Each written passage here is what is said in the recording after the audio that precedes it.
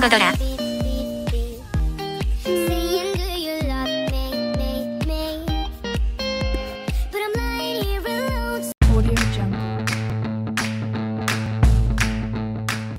잠을 잘 못 잤어.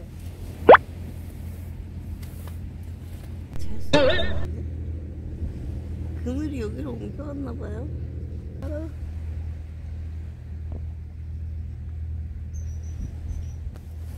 아, 그늘도 더워.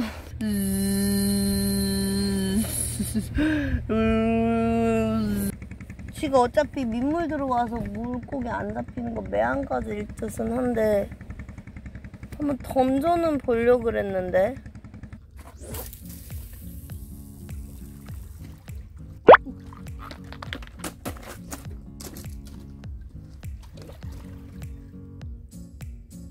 아 이거 뭐야? 그거 자리돔이야? 베스인데? 베스인데 베스? 이게 깔다고? 농어? 베스처럼 생겼어. 우와 이게 뭐야? 돔이다! 돔이다! 이게 뭐지? 돔이 있어버리네. 이번 섬에서도 제가 돔을 또 잡아버리네요, 여러분. 이 정도 나와요. 29.5cm거든요. 부족해요. 놔주세요.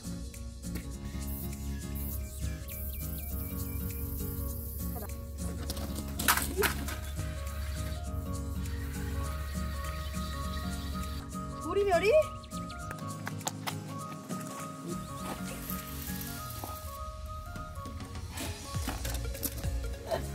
뭐야 얘? 농어? 아까보다 크세요. 50cm 넘죠?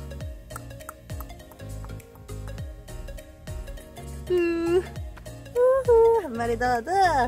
석류 먹었어. 석류. 아, 나 강태공!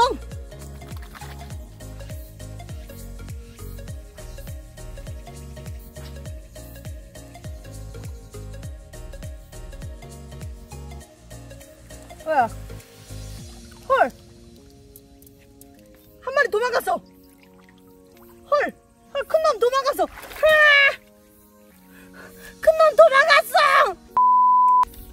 루복이야, 미안해.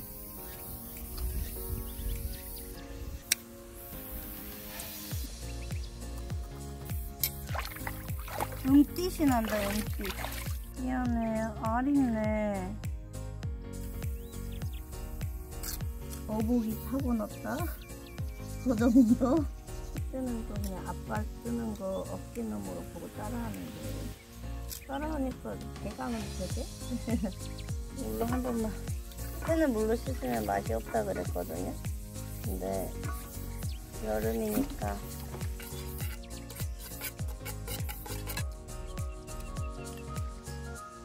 회 스트로베리 하실라유? 아 역시 근데 보리멸이 맛있다.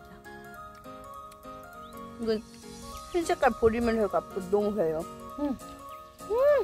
이번엔 농어 차례.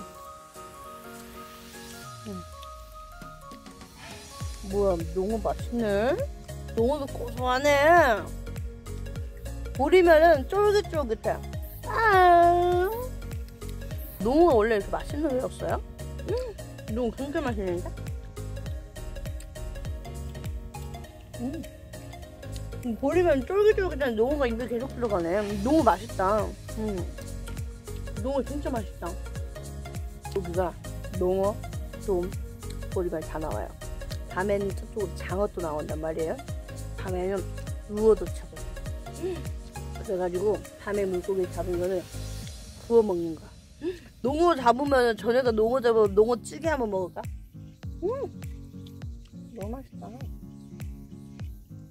아 진짜 맛있어. 너 벌써 다 먹었어. 아 근데 아까 전에 그 한 마리가 탈출해서 망한 거야. 아 근데 지금 아까 전에 봤죠? 고래가 우리나라 고래 상경이가 사냥 중이었거든. 그래서 물고기 다 도망갔어. 뭐야? 농어 뛴다.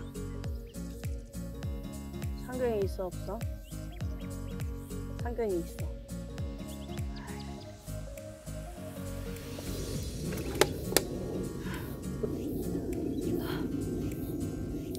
아 너무 무서워. 햇빛으로 지금 일어나기만 해도 햇빛 받아가지고 지금 피부가 많이 아프거든요. 그래서 햇빛 나가면은 괜히 열사병 날 수도 있어서 좀 조심해야 돼.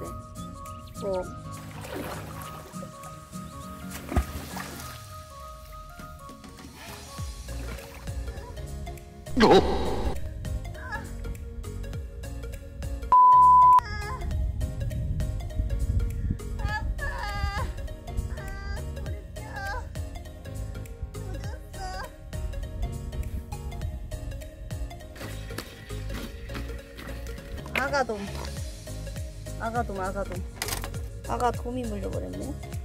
저는 일반 분들, 캠핑 하시는 분들한테 추천드리는 거는 1박 2일은 너무 짧아. 솔직히 2박 3일 추천드리고요. 캠핑하기 제일 좋은 섬, 아이 데리고 가기 제일 좋은 섬, 사도. 그리고 낚시도 하면서 진짜 조경 보기 좋은 섬, 노란가정도. 제가 거기서 도 못 잡아본 게 진짜 막 낚시도 그냥 간간하게 해주고 그냥 막 진짜 자연적인 뷰가 너무 예쁜 거, 여수 추도. 그리고 앞으로 백패킹으로도 섬들 계속 다닐 거거든요.